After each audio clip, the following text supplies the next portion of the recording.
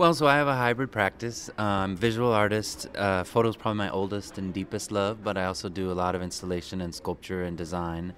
And my day job is running a cultural production shop inside an HIV prevention agency. So it's actually an AIDS services organization called AIDS Project Los Angeles. So I do publishing and outdoor advertising and materials development projects. And then I teach one class a term at Art Center in Pasadena. So I'm based in LA, but those kind of three economies, visual art, the teaching, and the HIV work, allow me to do a fair amount of traveling, which is great because I get to meet lots of good people and see new places. So. What do you teach? What's the class you teach? I teach within the photography and imaging department at Art Center, and for the last several years I've been teaching a class called Fine Art Photography. And a lot of our students, right when they start, they think they're oriented towards a commercial practice, which is great, but many of them haven't had access to or contact with what artists are doing with photography. So I try to get them to go out to museums and have some sense of the last 30, 40 years of fine art photography so that can inform their practice. It's called AIDS Project Los Angeles, and it's actually a giant AIDS service org, so it's one of the largest in the country, and it's based in LA. And I work in the education department, and so I do a lot of different things. So we'll do local campaigns, billboard campaigns, or bus sides of buses, and we'll usually develop those in concert with the communities that are most impacted by the disease. So we'll often distribute, say, digital cameras to them and then do writing workshops. And from the storytelling they do about their lives, we then work with them to craft messages that go back out to the broader community. I also, for years, ran an art journal called Corpus, which we would produce in editions of 5,000 and distribute for free across the country. And we would invite artists and writers and designers, again, to be telling the story of HIV, and then put the publications back out to school curriculum, to prisons, to clinics, to hormone centers, etc., so that lots of different kinds of stakeholders in this larger HIV economy are experiencing art and poetry and fiction as ways to rethink the disease.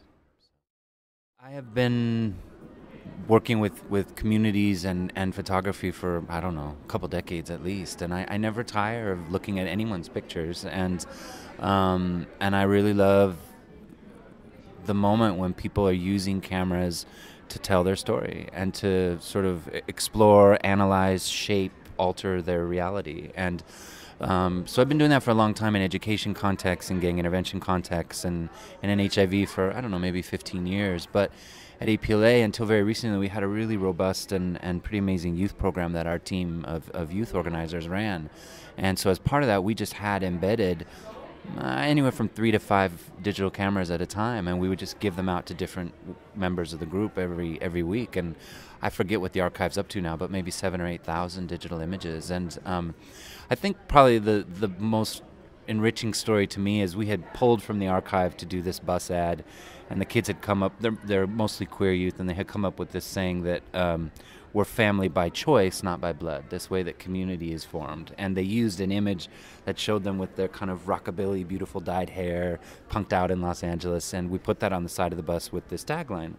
And one of the kids' moms was riding the bus. A lot of them come from families, and they use the bus as how they navigate the vastness of LA. And she had seen her son and his friends on the bus, and so she came home all proud about me. Oh, I saw you on the bus with your friends. You guys look great. I'm so glad you're doing this. And you know, for him, he had just come out to his family fairly recently, for him to get that kind of love from his mom, and for her to see her son reflected back to her and the rest of the riders on that bus was a pretty amazing moment. And so, you know, those aren't everyday occurrences, but there's moments like that where you realize that I do believe that photography is world making. So, I mean, I've known En Foco for years and always admired the work they've done and collected them and shared them with my students. And you know, I guess I'm speaking specifically about Nueva Luz, but obviously the programming and stuff that En Foco's done. And they recently had a contest, People Places thing, for their, I think, 35th anniversary. And so I submitted work kind of on a lark, and I say that because I had made these pictures of me exhaling my breath into cold night air, and then I was photographing them with a simple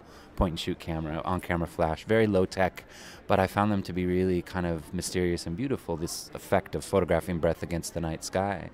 And in LA, there's only about 2.5 nights a year when it's cold enough and humid enough to kind of have that moment. So anyway, I had this body of work I'd made last year, and I thought, you know, this isn't really a thing. Breathing's a process, but and I worried that they were going to be thinking more in a still life mindset. But I said, let me not be presumptuous. And they had a great jury that they assembled for the contest, and so I was fortunate enough to have the work selected. And then Miriam and Daniel were kind enough to feature it in the latest issue of Nueva Luz. So I feel great. I was here signing copies yesterday, and the publication looks beautiful.